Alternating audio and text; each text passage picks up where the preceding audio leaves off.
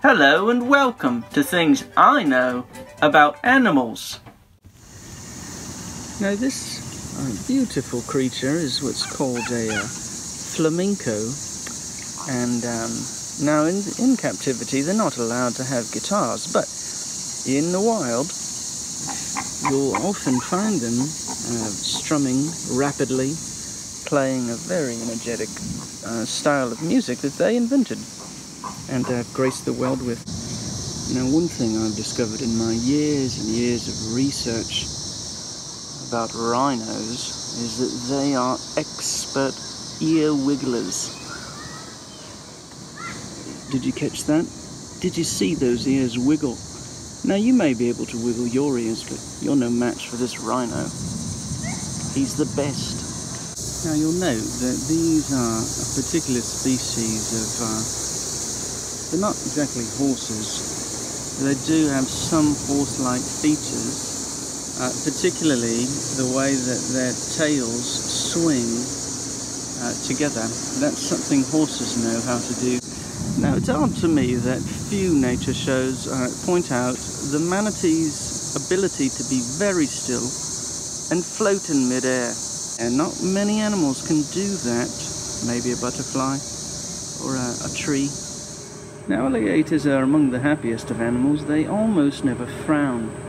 They seem to have a perpetual smile, and part of the reason for that is that their body naturally creates a delicious gummy bear flavour that they constantly taste. It's very delicious and they love it. Now, they're also, they have quite long legs, and you'll notice some of them are wearing pink stockings and some are wearing grey stockings, and I'm not sure where. This one is quite excited, or at least he was for a moment. The necks are long and the beaks are oddly shaped. You'll note that they've got legs in the back and also in the front.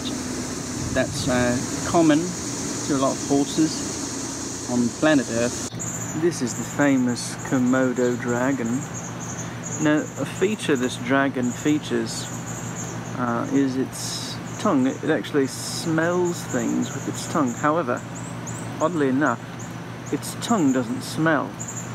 Now, don't misunderstand me. I don't mean that it doesn't smell with its tongue, because it certainly does. I just mean that its tongue itself, the tongue itself doesn't smell, though it does smell. But what's most distinct about this particular horse is that it's called a zebra. And a lot of it has to do with what you call it. If you call it a zebra, it might be. And one of the ways you'll know for sure is if it's got these stripy lines on it. That's very, very common among zebras. A lot of zebras you see are going to have those kinds of lines basically all over their whole body. Maybe not on their tongue, I'm not sure. But for certain, elsewhere. This beautiful creature is a ring-tailed lemur. Ring-tailed because their tails, when they wave them in the air, make a sort of telephone ringing call to the other lemurs in the pack. This is what they use to locate one another, literally to call each other with their tails. Fascinating. This is where the bobcat lives, but it's always a thoughtful thing to consider that not all cats are named Bob. So before you go calling every old cat Bobcat, you might want to look a little closer, make sure there's not a name tag of some sort. Could be Sally or Charlie or Will, who knows? Not necessarily Bob. And I particularly have a heart for zebras. I really value and appreciate them. I like the way that they are and the things that they do, and yeah, very thankful to get to see this amazing specimen today. Sometimes you can find one that's sleeping. Oh, there he is, right? He's quite asleep, very tired. These birds are often very tired. They're among the most sleepy birds in the world. This one's dragging his face on the ground because he's so tired. these manatees are doing quite well, pretending that they don't even notice me, but obviously they do. Quite obvious. This is the famous king cobra. Incredibly poisonous. Can grow up to 18 feet long. But what a lot of people don't know or realise about the king cobra is it's entirely lactose intolerant. This beautiful, incredibly dangerous snake cannot eat a single bite of cheese.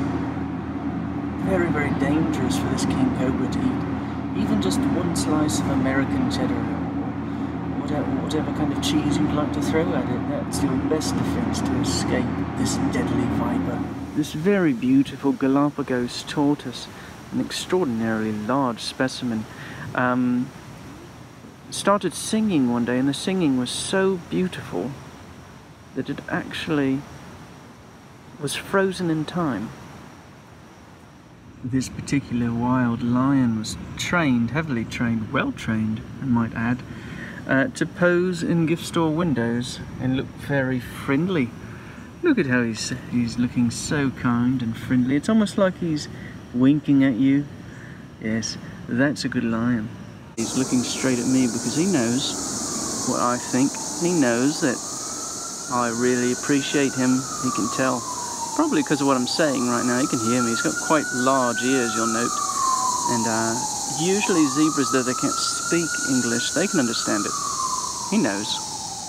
Things I know about animals.